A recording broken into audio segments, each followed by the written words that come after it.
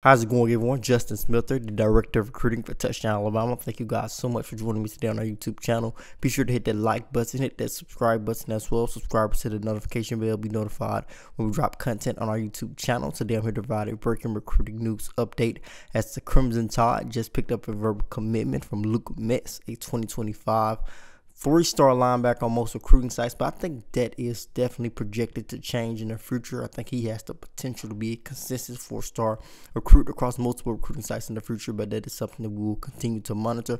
But at the moment, he is listed as a three-star recruit on most recruiting sites. He committed to the Crimson Tide, choosing them over LSU, Ole Miss, and a couple of other programs like Missouri. He actually had a top 6 before he earned an offer from the Crimson Tide earlier this month. And the moment the Crimson Tide offered him, they jumped to near the top of his recruitment. After interviewing him a couple of hours after he got that offer, he told me that Alabama was his dream school. It was a dream offer for him. He was super pumped when the Crimson Tide's defensive coordinator came, Womack called and told him they had an offer from the Crimson Tide, and their relationship just flourished from there. I remember checking in with them. He told me that Alabama was in a really good position for them just based on how they were recruiting him, that they were showing a lot of love. Things were starting to look really good for the Crimson Tide. He did manage to get on campus actually on last week on Thursday, got a chance to unofficially visit the Crimson Tide, and he said that visit was awesome and basically said he was excited for Sunday to make his announcement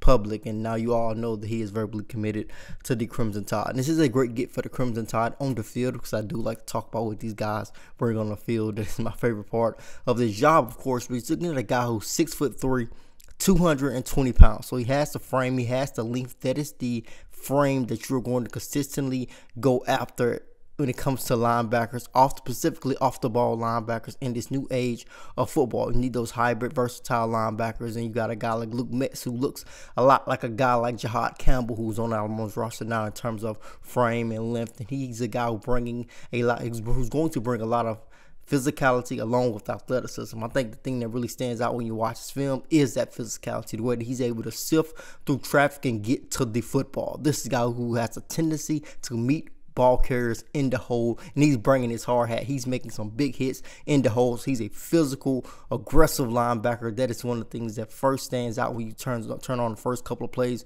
when you're watching Luke Metz. But another thing that really stands out is his ability to play in space. You see the way that he breaks down in space, almost looks as if he's mirroring a basketball player. You have to get in that stance. A guy is being taught well. He breaks down, bends his knees, breaks down in space, looks like a basketball player. You know that he's getting taught well in that aspect. And of course, that is the way you defend those shifty wide receivers and running backs who are just continuing to get better when it comes to football in general. So he has that in his bag. He also has the ability to drop back in coverage. You see him covering slot wide receivers. You see him covering receivers just in general in coverage at the linebacker position. He looks comfortable there. He looks comfortable. He looks loose, and his hips look flexible in his hips. So you see the way that he plays there. So there's a lot of potential when it comes to Luke Metz, and that is one of the reasons. All of those reasons are why I feel he is going to be on pace to be a consistent four-star recruit across multiple recruiting sites in the future. But he's going to join the 2025 recruiting class for the Crimson Tide